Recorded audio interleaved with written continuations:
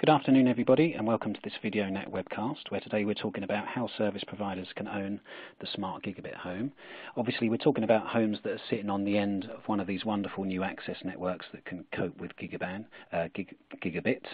broadband, so not necessarily a new access network, but upgraded, whether it's DOCSIS 3.1, fiber, or maybe even GFAS. But today we're not really focusing on the access network itself. We're much more interested in how we transfer those speeds into the home and get them into every corner of the home where they may be needed for some new services, whether it's IoT or smart home or maybe better entertainments. We're really interested in the disruption potential of the gigabit era. It's a great opportunity for service providers who get it right, but there is also the potential for another OTT moment, because we could see multiple retailers all send in their own smart home services, dedicated services with their own devices even, and potentially that could disintermediate the service provider if they're not careful. So one of the main things we want to investigate today is how the service provider maintains primacy in terms of the customer touch point, maybe making sure that their devices remain the primary device in the home, given that there will be some retail options available, and whether there's a role for them as an aggregator of services or potentially as the guarantor of quality of experience, and what kind of opportunity that provides for them. We will take audience questions during the course of the hour, so do send in your questions using the console. Just type your question and press submit. That will come through to me. We'll stop at least twice, if not 3 times, for audience questions. And we have, as I say, an hour, so I won't talk for any longer, and I'll just introduce our panellists. So first of all, I'm delighted to welcome Charles Cheevers, who is the CTO for Customer Premise Equipment at ARRIS. And we also have Michael Inouye, who is Principal Analyst at ABI Research, who I'm sure you've all heard of via market forecasts and updates and that kind of thing. So thank you very much, gentlemen, for joining us. And the first question is to you, Michael, and really what we want to know is the services that are currently driving this demand for gigabit speeds. I mean, we know that gigabit networks are coming. There's a lot of effort going into that. I mean, what are the services that will drive this? All right, thanks. So there are a number of drivers for the growing need for increasingly robust data pipes. Some of this activity is coming from existing services and broadcasts that are simulcast and multi-screen, of course, and TV everywhere. But there are also a number of new factors to consider as well. So 4K is certainly one of the future drivers for data consumption, but so too is expanding levels of live OTT streaming. There are also changes to viewing behavior, such as binge viewing, for instance, can make viewing patterns seem uneven with peaks and valleys. There's also individuals who have either cut the cord or never had a pay TV service. So for these households in particular, we might see several concurrent video streams, which puts additional strain on the network. But it's important to note that I'm not talking about like a mass exodus from traditional pay TV services. It's quite the opposite, actually. The same operators, of course, could target or will target these individuals, be it cord cutters or cord nevers, through OTT services, their own OTT service that may be similar to their pay TV platforms. And this could be something like Dish Network, Sling TV, or Sky and Sky Now are 2 examples. Okay, Michael, but just also put your slides to the audience now as well. Okay, great, appreciate it. There's also live streaming events that are starting to get more popular as well now. What we're seeing is, for each major streamed event, this could be something like the Olympics, this past Olympics in Rio, this often sets the tone for future live event viewing. So future events often come at that level or higher if following the previous one. So with regards to this facet of the market, we're also looking at new sources of content as well. There's esports, for example, which in some cases has drawn larger audiences than traditional sports. And there's also live concerts and performances. A little bit more nascent area is live mobile streaming. So you have services like Facebook, Periscope, YouTube, and a number of Chinese social networks. They've had an impact to multiple areas, including live performances and even the dissemination of news. Monetization, though, in that area is going to be a little bit of a... Oh, sorry, go ahead. Yeah, I mean, when you talk about 4K, are we talking about 4K on every screen, first of all? Sort of 4K right around the home, presumably? 4K right now is more to the primary screen so far. Right now, just because of the installation of 4K screens panels into the home, there aren't really many or very few, if any, mobile 4K screens, phones or tablets. So, and in most cases, the homeowner will, if they do buy a 4K TV, it's for the primary set, and that previous HD set, which was a primary, becomes the secondary and tertiary TV. So right now it's still more just the primary set. But in time, as more devices do get 4K resolution, it could extend to multiple screens. Okay. Your slide refers to virtual reality. I mean, how big a deal will that be? I mean, we're all getting quite excited about it, but is it the next big thing in entertainment? Right. So I would say, if you could say what's the next big thing beyond traditional OTT viewing, it's going to be still more 4K and HDR. But if you kind of view that more as an evolutionary step that coincides with the overall growth of the OTT, then VR could certainly be viewed as the next significant factor.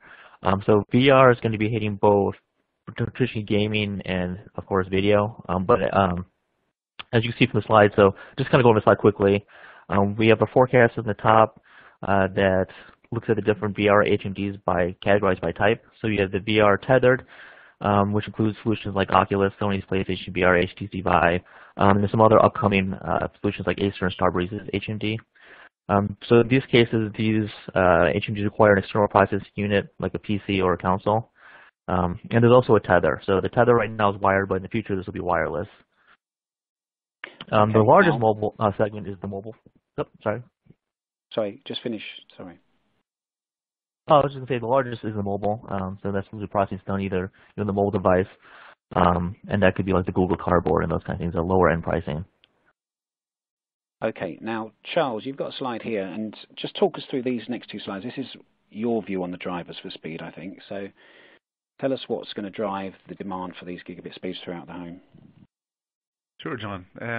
Obviously, from the access network perspective, networking has always been a burst technology. It's not sustained, right? We want instant gratification. So that's why speeds of 500 megabits or gigabit speeds on the access network are good, right? We can get a web page downloaded quicker. We just like to do stuff in 1 second attention spans, 3 second attention spans, and less than the time it takes to sort of shuffle in the chair or make a cup of coffee, right? We're getting more used to that speed. So when you see the operators move up to higher speeds, right, it's to get a better user experience overall. But that then has to hit the home and has to be distributed across the home. And obviously, as Michael said, new services drive those requirements. So I'm often asked, how can you take a gigabit into the home, because no device, wireless device, for example, typically can process a gigabit of speed.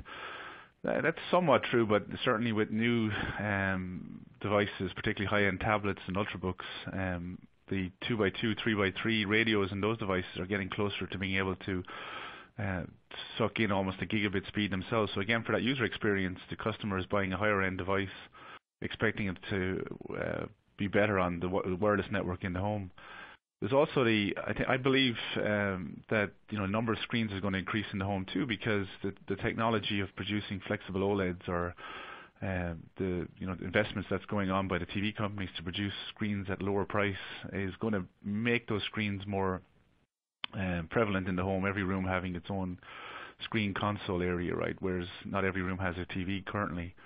So to feed those in multiple ones, that's what this slide tries to illustrate, right? There's lots of devices in the home. There's kind of 3 bands of radio that we think are important to get that gigabit speed throughout the house and intra-room and outside the room as well. So the typical one is obviously 2.4 and 5 gigahertz Wi-Fi, with 5 gigahertz being the faster frequencies that we try and put all our video over. 2.4 getting us a bit more range as we move around.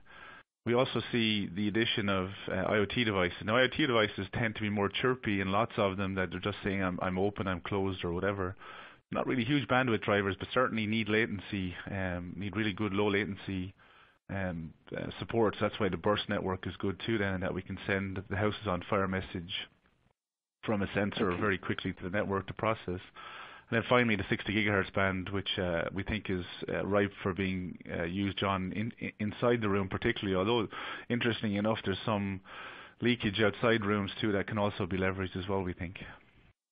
Okay, now I'm going to show the next slide now, which is the potential bandwidth jumps. But just referring back to that first slide first, I mean, it sounds like there are devices coming that will suck more bandwidth. They're not there yet, but we're going to have a sudden moment where devices are in retail that are just going to become hungrier. They have the capability to suck in more bandwidth. Yeah. So that's exactly what this slide tries to illustrate, John, as you know, right? So we look at today, if we look at sort of, say, a cable operator particularly, right, there's still most of their video is delivered over QAM. So what the bottom kind of candlestick on this one shows that if you look at UHD streaming and camera usage in general, it's still less than peak of 20 megabits per home. If you switch QAM to all IP, then it gets up to about 25 megabits a second. That's assuming 2.2 concurrent users in the home, for example. And then if you switch it up again to HD IP video to UHD IP video to 4K, then we're hitting up to 60 megabits a second in the home required at peak. Now, that 60 megabits is a long way off gigabit, but when you think about how all the stuff is 90% of connects are over Wi-Fi, the ability to be able to burst on the network and be able to buffer a little bit to deal with the vagaries of Wi-Fi is an important thing. Many of the audience out there know that IP video is a buffering segment and buffer thing. So the faster you can fill up the queue in these set-top boxes or the gateways to send them, the more tolerance you have of any Wi-Fi issues in the home, so you can keep that smooth streaming. So what I show here particularly is as you switch to all UHD IP video in the future, for example, you're hitting almost 75 megabits a second at peak in the home. And then as you introduce some upstream capacity, as cameras move from 400 kilobits a second to full 1080p to HD to UHD, even 4K cameras, they'll trickle up some bandwidth upstream, which will be somewhat significant in that couple of 2 to 5 megabits maybe from cameras for anybody who's on vacation or whatever. But then the big numbers come in 8K, for example. So 8K HDR is about 100 megabits a second of strain on the network. So again, in the future, if we have lots of 8K walls in the home, for example, those will be burning 100 megabits. And then what I show in here, which we're going to talk to a bit later, and Michael mentioned, is that VR is very interesting, right, in that we think it'll probably stick a little bit more than 3D did because it has natural, check marks for things like first-person gamer applications, much better in a VR experience. Michael mentioned education, adult content. There's all sorts of sort of user experiences that are improved with VR, and I'll touch on it later in terms of the bandwidth. But without clever video processing, an entire immersive 4K P60 90 hertz kind of VR experience could be as high as 500 megabits a second. And technologies are going to bring that down with some clever technologies bringing those down. But that's definitely between 8K HDR and VR. We definitely need to start building some really good gigabit level speeds and potentially leveraging 60 gigahertz for that 25 gigabits of capacity that it can do in a room. Okay, let me stop you there, Charles. I mean, Michael, that looking at the sort of the Wi-Fi capacity we have in homes today, I mean, that looks fairly scary, I would think, for most service providers. I mean, do you think that Wi-Fi could become, like a dreadful bottleneck for services and for gigabit once we've got the access networks right?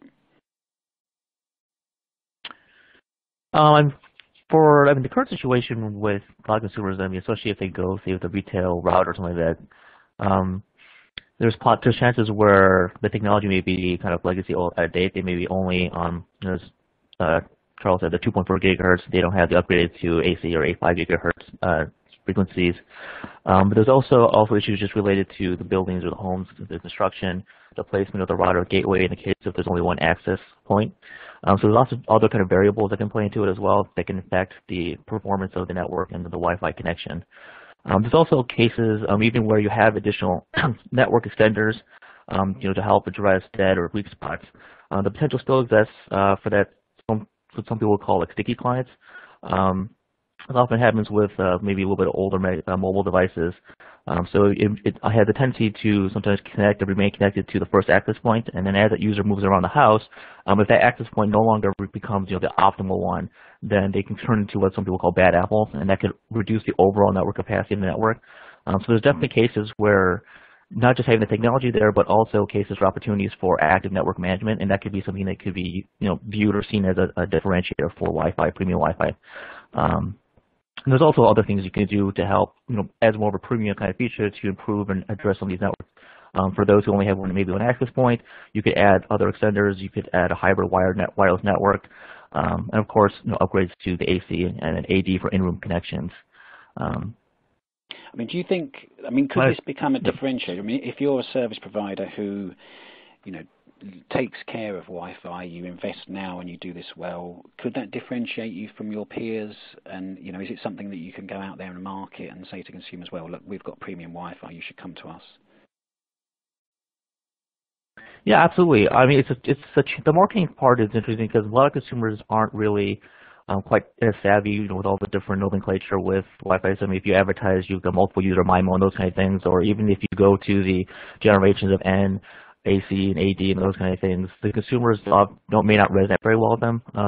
So, if you can identify more of their use cases, the number of devices they have connected, and the challenges they may face, especially if you have something where you could monitor the network and address the specific areas that may be having problems. So, if the user says, I go to my bedroom and my Wi-Fi doesn't work very well and my Netflix isn't working. So if you can identify that, and then, maybe that would require like a multi-hybrid wireless adapter kind of thing into that room that will increase it and better the performance and experience, and then that's something where that would resonate with consumers, and it's something you could sell as a premium kind of feature for, again, monitoring and controlling and making sure that the experience is what they're hoping or expecting to get from their service. Okay. And Charles, do you, I mean, are we on the point where we're going to move beyond a single access point world into a multi-access point world? I mean, is that the only way that we'll achieve these kind of speeds for Wi-Fi? Absolutely, John. I think there's two elements to it, and Michael touched on a very important part of it. One is the physics of wireless connection. So if you look at this, for example, we are moving towards, the primary access point won't be able to deliver everywhere in the home as we move around and as more screens get added for bedroom viewing and so forth. So we are improving things like we have the 802.11ax waves to come in the next from 2018 onwards, as we try to improve efficiency of Wi-Fi in a very congested environment, right? Promising potentially 4 times the improvement of current Wi-Fi in congested environments, particularly when you have all the X clients. So that's going to be a while until that happens as we work in mixed mode. But in the meantime, we think about, typically about 30% of homes really can't take a good enough video over Wi-Fi signal to the far reaches of the home without the use of adaptive bitrate. Today we've been living on the ability of adaptive bitrate technologies, streaming technologies, to ratchet down the bandwidth to the consumer. And the consumer generally is okay because the streaming continues, but they don't get the highest quality. So as we start to differentiate with HDR and higher tier video particularly, as that moves over Wi-Fi and over IP, and somebody's going to pay for a pay-per-view, for example, you have to give them the quality at 25 megabits a second or whatever. And to take 25 megabits a second throughout the whole home reliably, well, it doesn't sound like a gigabit. You need to build a gigabit platform because of that bursty nature of networking, the importance of buffering and making sure you have enough, 2 to 10 seconds loaded in the set-top to keep that, 25 megabit per second stream going. And so eventually we come to this kind of architecture where we have a device in every room. So initially we think about 30 something percent of homes will need a second extender, but ultimately we're going to something like this, right, where potentially things like 60 gigahertz drives it to every room, because 60 gigahertz is more of an in-room technology with some scope to deliver bandwidth outside. So having a wireless POP or multi-node device, micro-node device across each room with the ability to connect wirelessly both your surfing speed, your TVs, no HDMI cables, your VR headsets, and be able to deliver, not just 1 gigabit, but even 5 gigabits at current 802.11ad levels today, and with AY coming up at promising 25 gigabits to really be able to burst into the home high quality video. But just one point about the software side, and as Michael mentioned, right, all this stuff has to be controlled. So even with one extra access point, let alone 6 or 7 of these POPs in your home, you have to control them with software. So certainly, a company like ARRIS ourselves, we're looking at bringing some of the the solutions that have been in the enterprise market in terms of managing Wi-Fi in large buildings where people walk around, and as Michael mentioned, sticky client.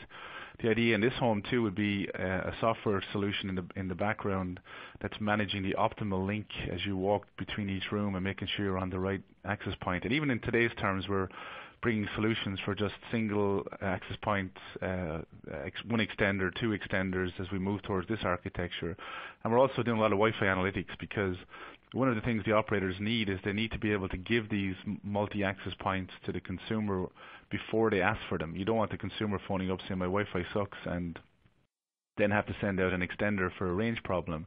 You want to be proactive on that. So some of our products, like our Eco product, will mine the data set from the home and figure out that the consumer actually could do with an extra extender because they're seeing mobile devices that are modulating at the lowest modulation levels for Wi-Fi for 50 or more % of the time, which typically indicates that a range extender would be a good idea.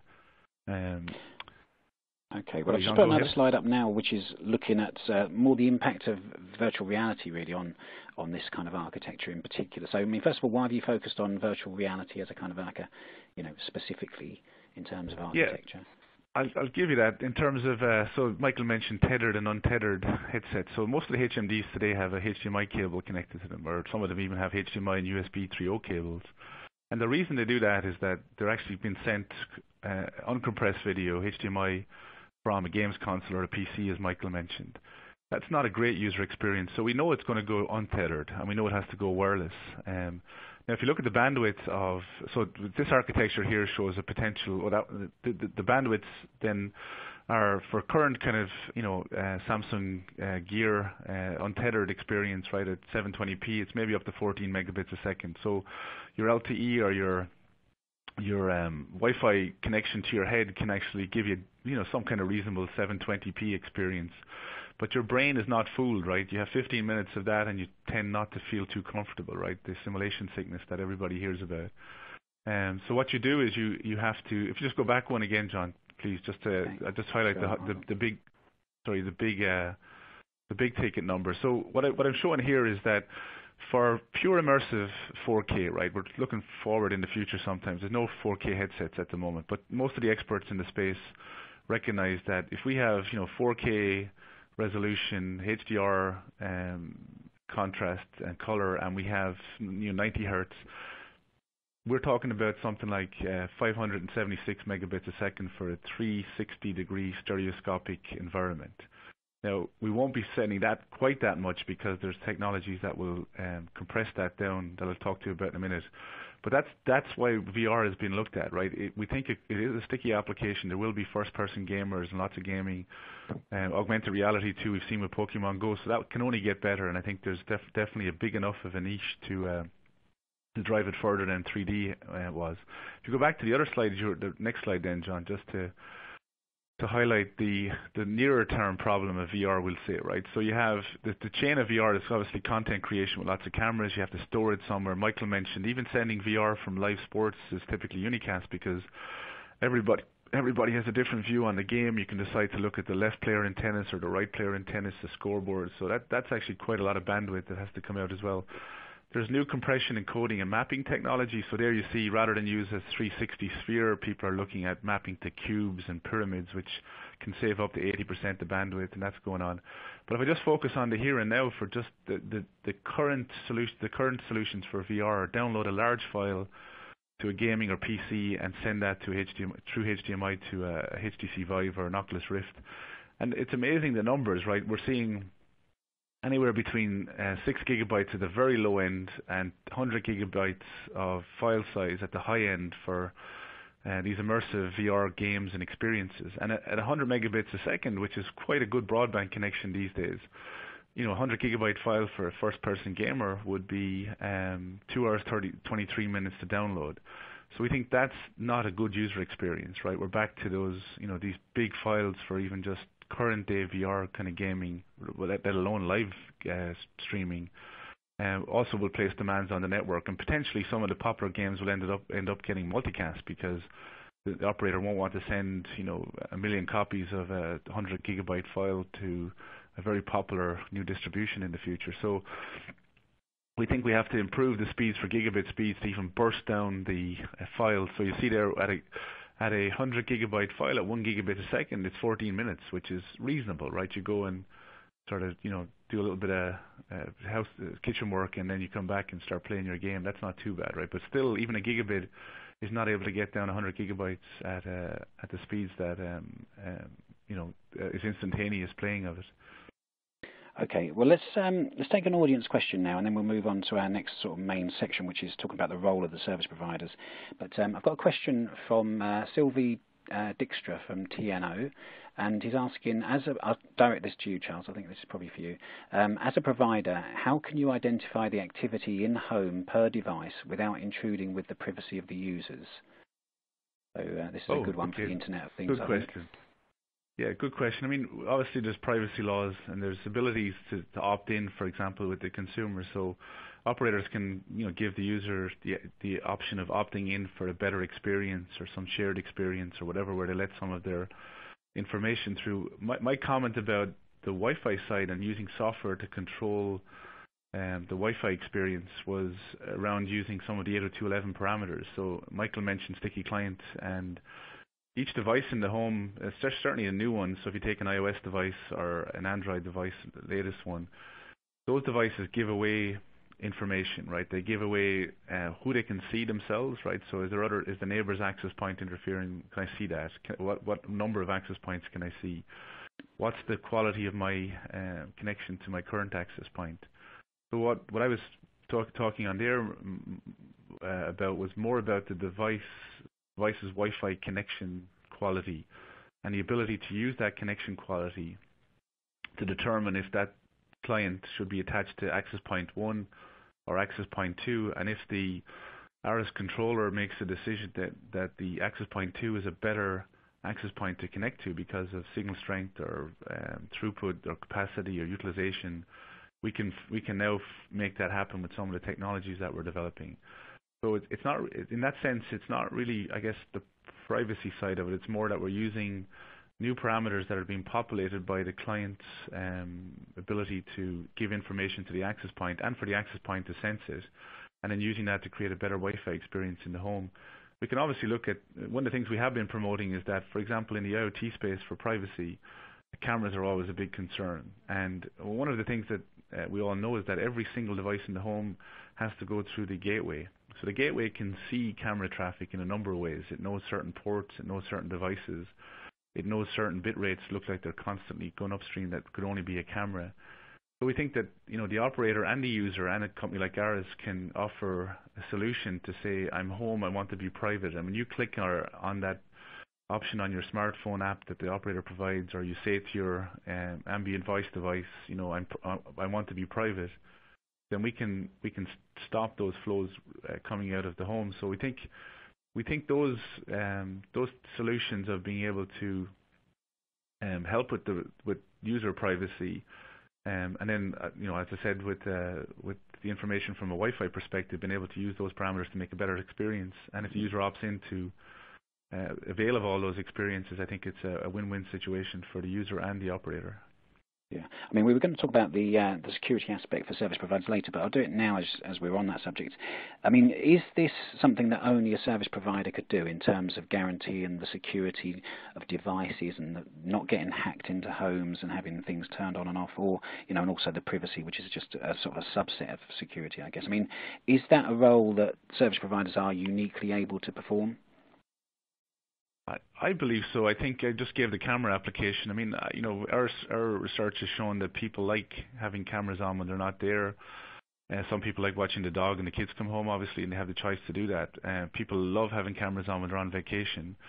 So but 20% of people will never turn a camera on because of privacy, right? So there's ways, as I said, if you have a way that the customer feels comfortable through technology and acknowledgement from the operator, that they've been able to provide a solution that when they leave, the billing starts for recording, say, and when they come back, it starts again, all guaranteed to have turned off the camera when they get back. Those kind of things could bring up the upsell for services. I think in the IoT space, I think the operator is best positioned to make it happen in terms of smart home, because there is a fragmentation going on in the market where people go out and buy the best-in-class light device or the best-in-class smart fridge or the best-in-class smart garage door opener or sprinkler system or whatever it is, and thermostats, and you end up having this 14 fragmented applications on your handset that really don't give you the experience you want, where you really want to be able to, when I come home, turn off the cameras, also, turn on the lights, tune to my favorite TV channel as I sit down on the sofa, or whatever the new scenarios of IFTT are for an operator. An operator can deliver those, and in fact, I think we're seeing the operators start to really get serious about doing that kind of aggregation ownership of the home, working in partnership with the top 10 of the top 10 smart home device providers, but certainly aggregating that experience into a ergonomic kind of single hub in the home for connecting all the devices, which I think is the operator's spot to lose, and then working with we'll those. We'll come to that in a second. I'll ask that to Michael in 1 minute, sure, about this sort of aggregation role. But just quickly, I've got two more questions, and they relate directly to what was just asked. So I'll ask them of you now, Charles, and very quick answers, please. I mean, it's again from Sylvie. It's a follow-up from TNO. So does that mean that the residential gateway will also be more complex than it is at the moment, meaning that every single device connected to the residential gateway is allowing the throughput measurement? So give me a one-sentence answer on that. Yes and no. Yes, or no in that it's not more complex, because we think we have the right size packet processing and controller function for Wi-Fi just to do very simple client steering, with the cloud doing all the other high-end complex stuff, right? The data analytics-based processing, that shouldn't be done in a gateway, right? The gateway is only responsible for making sure the right client is attached to the right access point, and that's a function we think should reside locally. Okay, and then Brent Bischoff at Cox Communications, I guess might be referring to the earlier answer, is asking, is the controller in the home or the cloud? So it's both. I think we believe that the controller should reside in the CPE for managing client association with the best possible link to the internet, and that's a closed loop function that can be managed by policies from the cloud. And the second phase is that we think it's all about analytics. It's about those applications of sending extenders before the user asks for one as a proactive, better user experience than today, figuring out if the home has multiple Cox access points in the case of Brent's company, right? If the surrounding access points all visible are Cox, then maybe there's some cloud function we can do to make the Wi-Fi perform better across that kind of Wi-Fi domain. And then also following up on constant analytics from the home in terms of the way that the Wi-Fi and wireless devices are behaving is all cloud-based. But you push new policies to the controller to say, client steering is a little bit aggressive at the moment, loosen it up a bit, and we think we'll get a better experience. So the answer is both controller in the gateway and controller in the cloud as well. Then. Right. Okay. All right. Now, Michael. Charles talked about aggregation role a moment ago. I mean, in this sort of, once we get into the smart services, automation, security, and all the other things that could come, connected health, etc. I mean, will we just have multiple retailers all going direct to consumer with their own devices, or is there a role for somebody to aggregate this? And if there is, who could that be? I mean, could it be the service provider, or could somebody else do it as well as a competitor to them who has the power to aggregate? Yeah, so Charles, you said, covered some of this already, and he hit a big point on the fragmentation. So there's a lot of players in the retail space who are trying to become that aggregator. You have like Amazon, Apple, Google, or Alphabet, potentially Microsoft. But they're all kind of coalescing a little bit more around, in some cases, voice. So like Amazon, Alexa, and their Echo products, for instance. So they've brought in some of this fragmented parts, so whether it's working like Nemo lights and those kind of things. So there is some kind of bringing together there under one, I guess, kind of umbrella. But as Charles said, it's still very fragmented. There's also some industry groups like the Open Connectivity Foundation, which was, I believe, formerly the OIC. There's Thread Group and Allseen and those kinds as well. So they could bring some commonality to the communication between the devices. Again, it's all kind of still developing though. But I agree with Charles that the service provider, it's really is kind of their game to lose in terms of being that centralized hub. So if you look at some of the hubs that have been out there, a big example could be like Revolve. So Revolve was a retail product that Google had purchased, and at the time they purchased this, they pretty much stopped selling the product, and then just this year they basically phased out the product completely. So if you had bought a Revolve product and you were using it, Now that product is basically pretty much defunct now. You'd have to replace the hub, and replacing the hub creates some pain points and all that kind of thing. So for an operator, service provider, they provide some continuity and longevity between making sure assuring that that product is going to continue to work for as long as you have the service. Also, service providers can also provide better customer service. I would in terms of, if I have a question or I have a problem with something, I could go to them and they would be able to, as long as, the products are either approved or certified or offered by them, they could help you with addressing those issues. Whereas if you have a problem with, let's say, your lights, you call Amazon, they may say, well, that's not our problem, it's Belkin's problem. So those kind of issues could definitely favor the service provider to be that centralized aggregator for the smart home and also entertainment. Okay, so does it follow then that that role of being the person that someone can go and complain to if something goes wrong, the service provider could exploit that? I mean, can they become the sort of the guarantor of quality of experience for other people's services, other people's devices even? Yeah, absolutely. So a big part of it also is not only the questions, but also the installation. For some consumers, the prospect of having to install these devices, having to manage, if they're using batteries, if they're being powered, wiring, all those things could be a daunting task. So for the service provider who already has installers with expertise, who that consumer may be already used to having to come to their home to address problems with their set-top boxes or networks, that's already a relationship they already have. So that's something for sure that the service provider can leverage. They can also do things like, offer warranties and all that, so that ensuring that their product will last for as long as they have their service, like I said. So if something needs to be updated, replaced, that would happen not at the consumers the bill to have to pay for the whole new thing, but just part of the service maintenance. Okay, so they're sort of consumer-facing benefits, I guess. And is there any kind of business-to-business potential? Like, do you go to one of these, say, the security provider or the health connectivity provider and offer them a service-level agreement? I mean, is that an option? Yeah, I can take that one, John. I think. Sorry, go ahead, Mike. Yep. No, you go ahead on it. No, go ahead. Okay, Michael, you go first, and then Charles, you come in afterwards. I was going to say I would say there definitely is opportunities there to do that, but I mean, as far as what those kind of relationships might look like, Charles can probably address that more. Okay, well, Charles, you follow up then, and if you jump to slide 13, John, it's a graphic that we can talk around, right? It illustrates that particular. Okay, that's on now. Yeah. So what we've been seeing in our research and talking to operators and smart providers is that there's kind of two dimensions to it. One, there's the home piece, which we've talked about, smart home, but then there's these other pools of money that come in from the cloud side.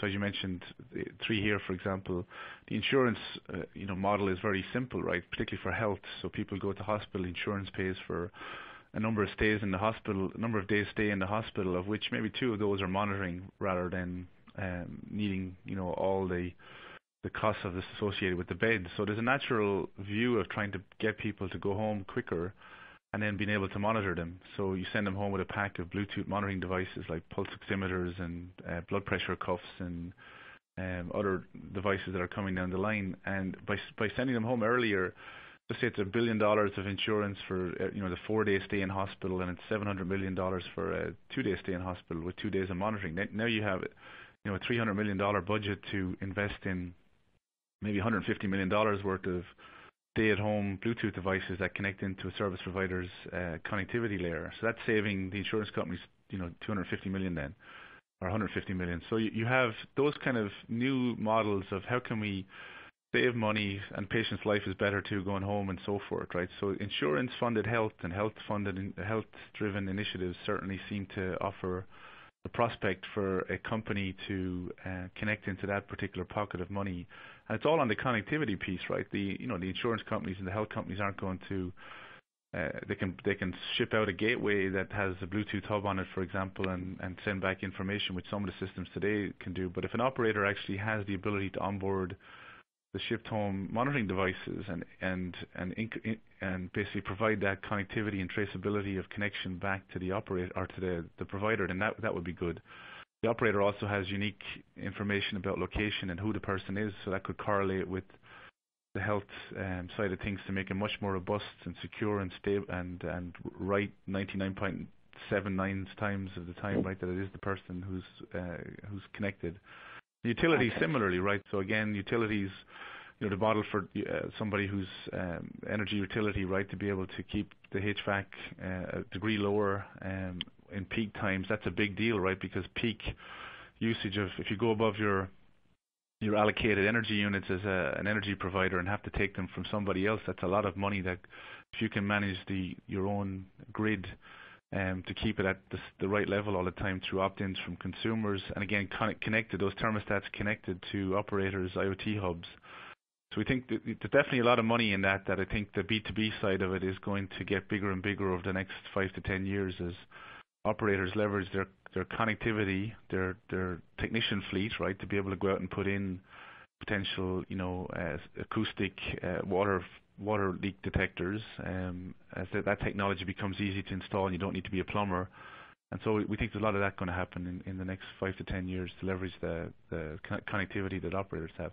And to John's slide here, right, the key part of that is the new kind of gateways that we see emerging in the market where we see a lot of service providers not just look to connect on Wi-Fi, which at the moment that's their bread and butter at 90% of connects, but also now to add lower power radios. Particularly, we've seen a lot of movement around 802.15.4, and Zigbee and Thread users, and Bluetooth, which is used a lot in wearables and medical devices. So we see the operators putting in that hub, basically make connections to new devices, and then be able to sell that connectivity, or in some cases themselves drive a vertical opportunity for a camera application or some other specific smart home application, but also work with best in breed solutions. And we think just one last thing, John, I think the standard side of this is hugely important. So Open Interconnect is now OCF. That slide's a bit out of date. So the OCF group, for example, we think is a key part of the future of IoT, having an open standard that is supported by many large companies. Thread is obviously another one that Google have launched, and we're a member of Thread and OCF as well, right? And actually a member of all those standards. And we see all those as open on the right-hand side, right? And then there's Apple's HomeKit as well, which consumers can choose to use HomeKit, and then the operator can actually also integrate with HomeKit. A little bit, more challenging with MFI support, but the ones on the right are all open. We think that open standard will normalize the IoT onboarding onto that new device that's in the circle there. And that offers the operator and service provider a chance to onboard not just traditional Wi-Fi, but also new lower power IoT devices. Okay. Now, Michael, who's going to control, or who will be in charge of the user interface here? I mean, are we going to have, again, multiple service providers all giving their own user interface for each service, or is there an opportunity for somebody to create a kind of an overall unified user interface? And again, if there is, can that be the service provider?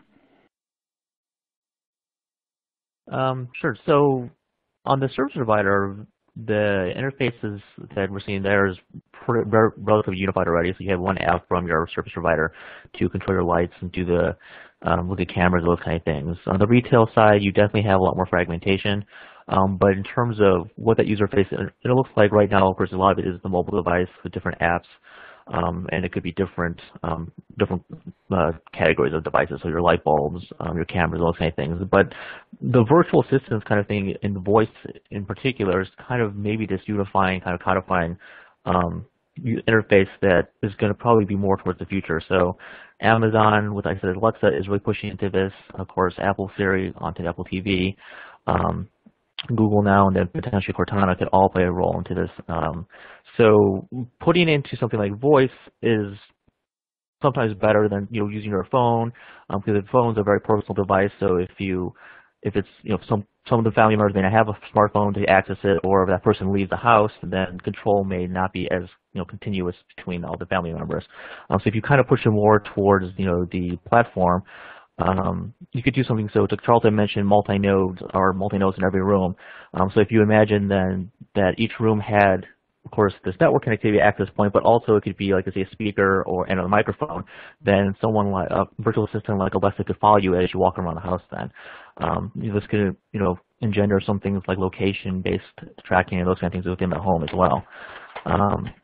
So those are the kind of things, but again, The service provider, though, is very well positioned just because they already have it already aggregated already. So they're coming from an advantage point at that point. They're a little bit behind, I would say, on the voice side. There are some operators who are using voice for like controlling your set-top box and those kind of things. But as far as like that virtual assistant kind of thing, I would say they're not there yet, but it's something that could certainly be added. Okay, so very, very quickly, how important do you think voice is? Do you think service providers really need to get into the voice game if they're not there already? I would say yes. I mean, if you look at talking to, like remote control vendors, those voice has already been a big issue, a big growth, kind of the in vogue kind of UI right now. I would say it's definitely got more potential than the voice, the hand gestures and motion that we had tried out before.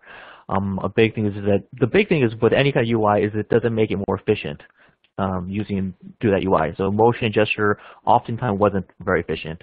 But with voice, if I'm watching, if I'm in a complete setup, I could ask, say Alexa to turn dim my lights down, start the movie, and then you can also integrate other things, let's say like productivity and even your social networking. So if an important message comes in, it can pause your movie, and the voice assistant can say, we have this important message. I can display it on your screen for you, display it on the screen, and then through again this virtual assistant, you could set appointments, schedule a meeting, and then if it's tied in, so to say, to your DVR, it could say, well, the meeting that you set for 6 p.m. is also happens to be when your favorite TV show's on. Should I set the DVR for you? So in all those kind of scenarios, that voice assistant can make everything a lot more efficient. So you don't have to go to different remotes, go to different interfaces, and that's something where it's compelling then, and something that consumers, once they get into use it and understand it, it would be something that they could integrate into their daily habits. Where something is that maybe novel and kind of cool and exciting, but doesn't make it more efficient, they may try it for a few times and then they'll just abandon it because it's easier to go back to, let's say, the remote control instead of waving your hands around to try to make the screen move. So I would say voice in that regard is definitely moving in that direction, the positive direction. And what about the potential to unify the user interface for entertainment and the smart home? I mean, is that a kind of a pointless ambition, or do you think people would appreciate having the ability to view their doorway through a channel on television, or get a picture-in-picture pop-up when the doorbell goes, something like that? I mean, do you think consumers would want that, or would they just want these things kept separately on another device or in another sort of interface at least? Well, I mean, all those features would be, but for some users, it'd be great. For other users, they may just say it's intrusive to their viewing. So some people will want that. So it's something that would have to be an option, but certainly for lots of users, that would be a great feature. So I mean, if the doorbell rings and they can say, oh, it was just UPS who dropped the package and they left already, I don't have to get it right now, versus, having to say, well, is this someone I don't know, or, stopping and then going up. So they can make a decision and that might be something that they value. So for sure, though, there's definitely opportunity. I wouldn't say it's universal across all consumers. They are going to want it equally, but definitely there's opportunity there, and like I said, there's lots of things you can do with the DVR kind of things, integrating that into the experience as well, and making it just part of your daily kind of user habits or daily experience, not just dedicated entertainment only. So for sure, there's definitely could be crossover points between the smart home and entertainment. Okay.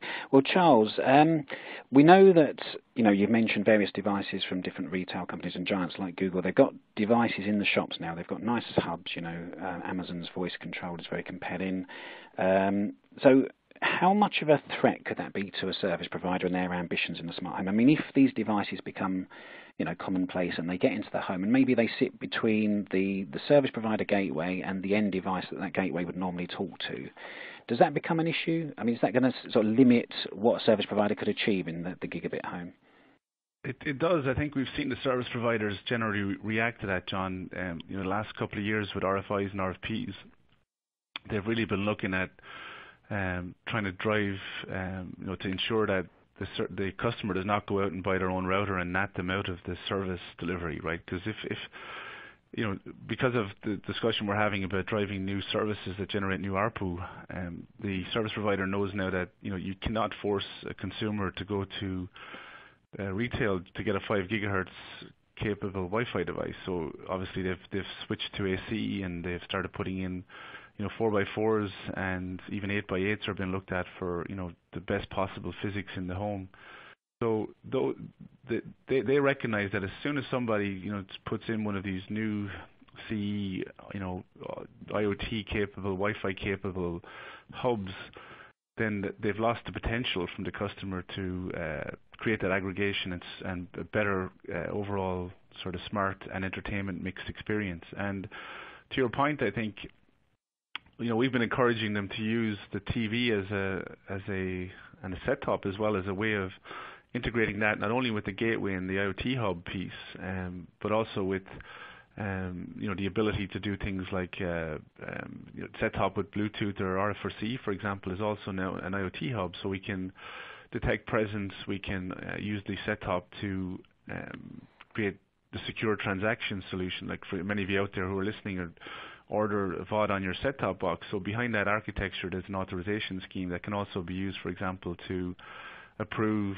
somebody, turning on and off a camera in the home for recording service, right? And having that thing securely build and shut down when you tell it to. And Michael mentioned voice support, right? So the ability when you walk into your home to say, cameras off, and then record cameras on, right? Those type of things are frictionless, right? It's not a killer application per se with respect to voice, but we know voice has improved enough that it can tap into very simple commands that make everything a little bit easier, or just use 5 or 6 commands that are your favorite ones to use and love them. And so more functionality. Go ahead, John. So you need more functionality for the box, but I mean, do they need to look better as well? Because I know one of the issues is kind of, in terms of Amazon and Apple, they seem to get their devices shown in the middle of the home, and that can improve the connectivity. I mean, do you need to make them look better as well?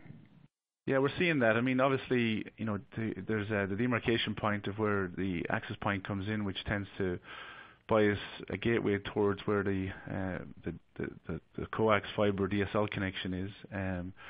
The ability then to produce a backhaul in-home network is a big discussion at the moment, to try and get that ability for the operator to put some more devices centrally. And so things like coax, if it's there, have been heavily used in the US particularly, and the 2.5 gig MoCA 2.5 standard is available to really drive a high backbone in the home to allow gigabit speeds over coax and existing wiring. We've seen an improvement in Ethernet as well, so rather than go to 10 gig backbones, which is a little bit too early in the home, 2.5 gig seems about right. There's new standards, NBASE-T 802.3BZ, that is allowing a more affordable 2.5 gig connection in the home in the future. And then, as you said, John, the ability to put satellite devices that look nice, non-obtrusive, and that you want to engage with, particularly if you're trying to do voice and audio services, right? Those things, because they're audio boxes in the case of, say, an Amazon Echo, it has to be put out quite prominent. So we're also seeing a push from the operators to spend a little bit more money to make a nicer device where the customer can engage with in the future. Still trying to figure out exactly where all that stuff goes. All in one versus distributed devices, and a combination of both, I think. But certainly, moving, as you said, to devices that the user will engage with more. And the set-top similarly, right? They've kind of been disappearing behind TVs. They've been coming back in front again. There's certainly the ergonomics of how consumers put their devices is a key part of what the service providers are having companies like ARRIS really drive and try and see if we can come up with a good solution for them. Okay. Well, I know we've touched upon money a few times now, like where money could come from, but let's just return to that theme, because it's obviously crucial. And Michael, I mean, in terms of entertainment, if you have gigabit capability and you can push gigabit speeds right through to every corner of the house, I mean, what could that achieve you in terms of revenues? I mean, is it just about customer loyalty and reducing churn as always, or could you create some sort of new revenues out of that?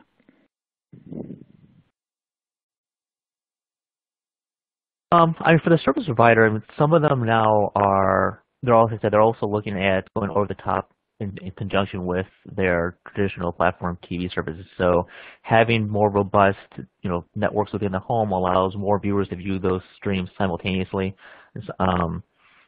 So that's one way that selling the more robust network and their services go hand in hand. But also just being prepared and ready for a lot of the new things that are coming. So we mentioned 4K, virtual reality, and all those kind of things. So, but if you look at just entertainment in general, I think most of the revenue, of course, is coming from these OTT services. VR because of the nature of the number of, I would say, the more limited number of devices out there, it's not going to be as big revenue-wise, of course, as the overall OTT space. But it's something that for those households that do have the VR HMDs or headsets, that could be a big part of their entertainment budget, whether it's gaming or video. But Okay. 4K, multiple screens. Oh, go ahead. No, sorry, finish off. No, I was going to say 4K is still more the primary screen, and that's right now probably a little bit more geared towards right now a little bit OTT just because what's available, but eventually they'll probably be more towards the traditional pay TV services just by the nature of the what's available out there. But okay. Now I've just put a slide on screen which is yours, Charles, and it's showing really sort of devices, smart devices that would gain the most acceptance, and this obviously leads to revenue. So just talk us through this and the next slide fairly quickly. Yeah, so everybody's looking for the business case for smart home, and it's pretty straightforward. I think it's what devices do people really want to manage, which is the ones to focus on if you're a service provider and want to offer the smallest possible, simplest to use, and sticky pack of devices. And as we polled, I have the US data as well, but this is the European view of it, the countries we polled, right? And the US is similar, right? And the rest of the world actually is similar. The main applications that people are looking for when they think of smart home are cameras for peace of mind security, not 24/7 surveillance security, but peace of mind security, being able to get emails when someone is in the house or moving and watch the dog and so forth. Motion sensors coupled with that. And then thermostats for just general energy control and the convenience of setting control. And then lights as well. Alarms are kind of tied into that peace of mind security. So they're kind of the five kind of areas that either are over 30% adoptions. That's what the chart, the candlestick shows, right? The percentage of acceptance that in each of those countries for those particular devices. So they're the five things to get right and to put together in a cost-effective manner for smart home. And then the next slide I showed is the money slide, John, right? In that, again, I put this in a European context or any US colleagues on the phone. The number in the US, by the way, is $14.10. So when we polled last year in our CEI poll, all these countries and asked how much would you be willing to pay for those five kind of devices on a monthly basis running in your home, the numbers range from Russia at about €7.29 to €10.59 in Spain euros. And $14.10, as I said, in the US, $14 in Brazil as well, for example. So the willingness to pay is the key part. So if you can sell a smart home peace of mind solution at say $10 a month, €10 a month to make the math simple, that's $120 or €100 of capex investment for a 1-year ROI. Now, 5 years ago that would have been impossible with cameras, thermostats, and sensors. But with technology and with the advance in silicon and the advance in being able to manufacture these new end devices a lot cheaper, you can actually build out multiple cameras, multiple sensors, a camera thermostat package, all within a 1-year ROI on €100 capex investment. And that's a key part now, right? So people are not as willing to pay $39.95 for a security 24-hour surveillance smart home. That's a tougher chunk of money to take out of the budget each month. But at $10, you ramp them in on the first 4 devices, and then you can upsell new services as they get their new connected dishwashers or whatever. There's some value add you can add there.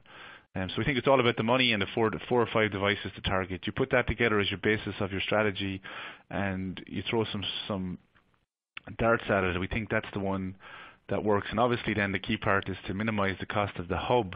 So rather than going out and getting a separate hub, for all these different devices, if you integrate the hub directly in a next generation gateway, DOCSIS, fiber, DSL, you then reduce the capex of the hub piece to a very substantial lower amount, right, which makes the whole 1-year ROI feasible still then.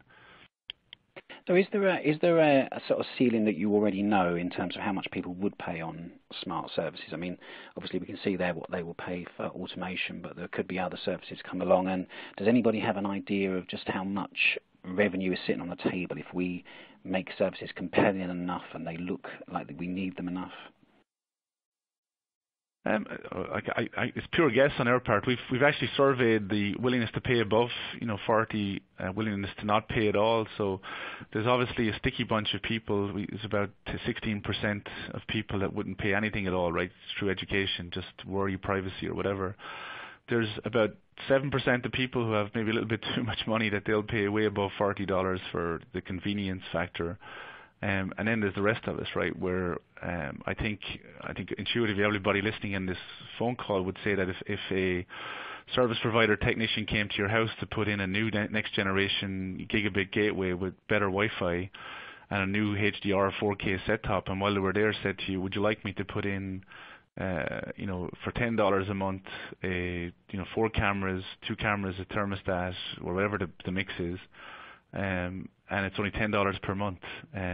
That question at $10 gets a much higher reception if you poll 1,000 ARRIS employees versus if you say $39.95 a month. So we think it's somewhere, get them started at 10 and then layer on new services. So for example, cameras, right? People don't generally turn on the $9.95 camera recording service that's advertised with many retail devices. The percentage of takers, I would guess, is say 10%, but the CE guys can tell me I'm wrong. But if you have a camera that's turned on when you're on vacation, the acceptance and willingness to pay for that is 50% or more, right? If you have the camera and you want to just, if it's €5 for 2 weeks vacation recording or €50 is a difference there. So generally, you can upsell things like camera recording once you get the camera in there, but without the camera, you can't even touch on being able to get that extra, $1 to $50 of recording service. Okay, and Michael, I mean, if putting direct revenues aside, I mean, how valuable would this be if we call it the fifth play? How valuable would that be in terms of stickiness and reducing churn? I mean, is it a massive churn buster if you rely on the same service provider for so many things? Yeah, so we talked about some of the stickiness. Like I said, once you have those things installed, you're used to using it, it's going to keep you in that service. But in terms of, if you want to talk about bringing other customers like that, it's also just one, having the convenience, but also being able to show other friends and family the kind of features that you have and that stuff too as well. So all those kind of things, I would say, feed off on each other to keep customers in, and bring other new customers in as well. So for sure, there's definitely a stickiness to it. Okay, great. All right, well, we'll just finish off with a couple of audience questions very quickly. I'll direct them both to you, Charles. They're fairly technical. I just need 30-second answers. So the first one is, what about legacy equipment? How will the provider deal with that? Does he need to replace all old equipment? So if we're talking about gateways, I guess, is it a brand new generation? Yeah, I think in many ways it probably is, right. You can't get, if you don't have an AC device, if you don't have 4x4, you can't really get blazing speeds.